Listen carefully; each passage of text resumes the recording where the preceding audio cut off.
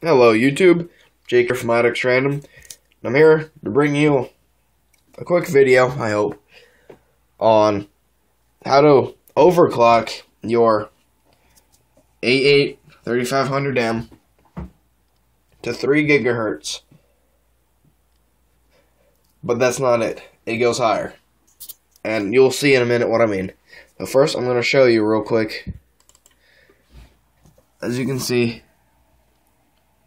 they go to 3 with a max of 4,800. Yeah.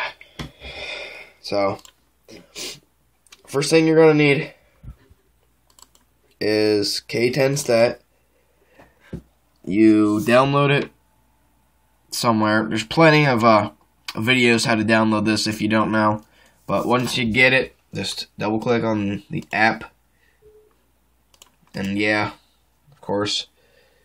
And then once it comes up, you're going to have this. You want to go over into P state. What I did is I made a stock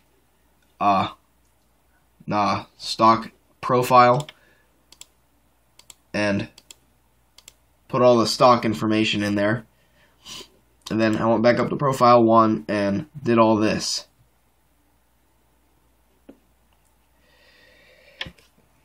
So, basically, you're going to have to change your FIDs, your DIDs, and your voltage for each one of your profile, or I don't even know what to call them. But you want to, I always start from the bottom. And I'm going to list all these in the description. I'm going to go slow so you can see them. P6 is at an FID of 10, DID of 2, and a voltage of 0.9375.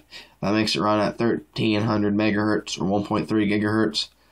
This is the minimum, and it's just 200 megahertz under the maximum of what it was stock.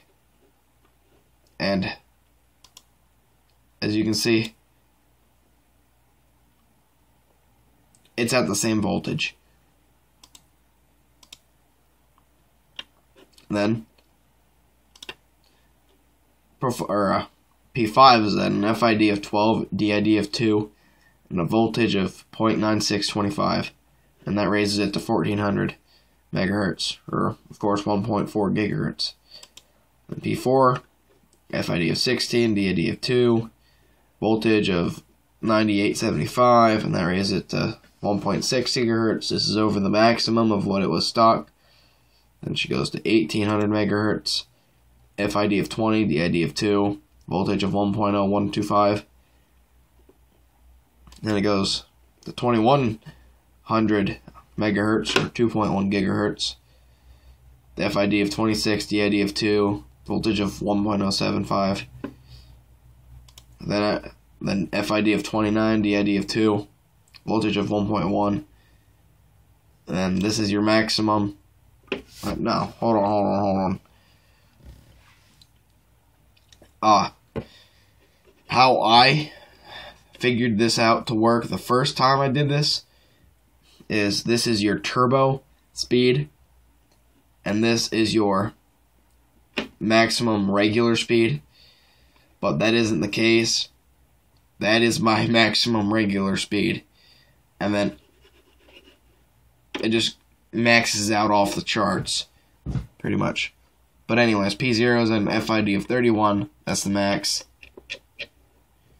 DID of 2, and a voltage at 1.2, that's my processor's rated max voltage.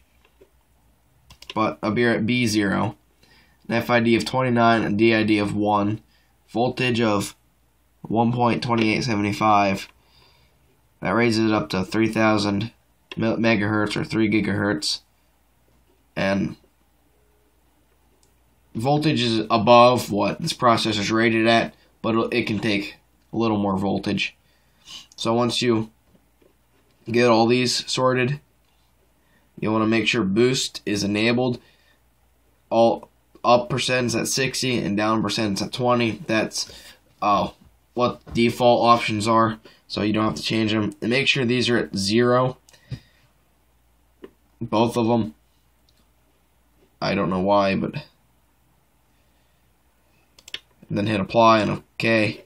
And that closes them. As you can see, just at a not doing anything temperature is at 130. My max I got it up to is about. But anyway, you're gonna want to open CoreTemp if you have it. This is the best. Holy crap!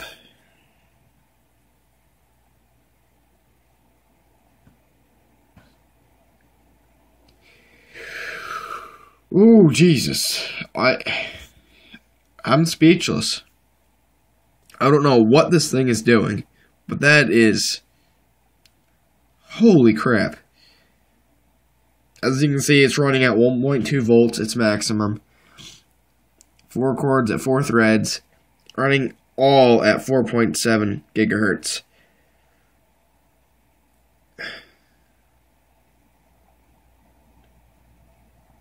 The TJ Max is the manufacturer's recommended max for this processor.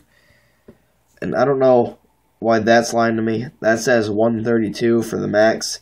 And I've gotten it way higher than that even today, just sitting here doing nothing. Well, doing something, of course. Focus, thank you. So, as you can see, I'm gonna actually go get K10 stat and see what that says for clock speed.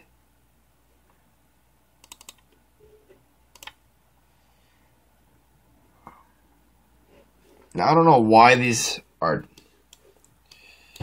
because in here it says that's at the normal at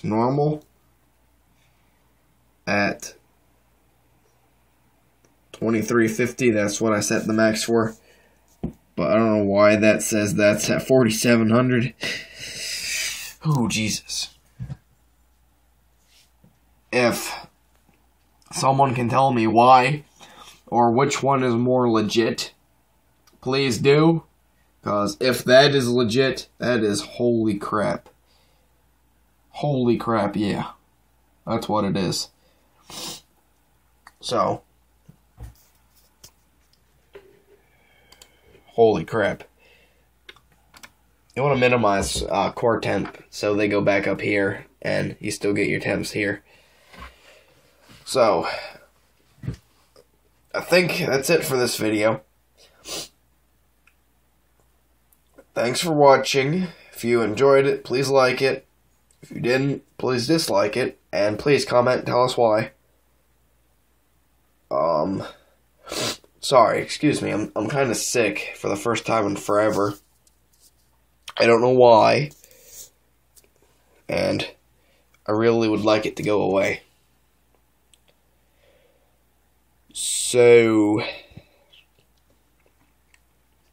okay, first, before I go, question you probably have: should I do this? Is it safe? I've had this going for about a week now. As you can see, temperatures, come on, focus. Hey. There we go. Temperatures aren't rising too much. I mean, without an overclock, these would probably be at 115, 120. So,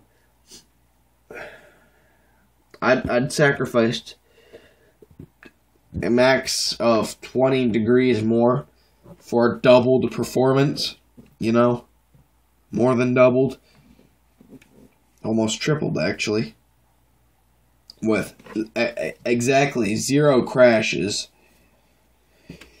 and quite an increase in performance overall. So, yep, before this gets too long and boring, thanks for watching. Peace.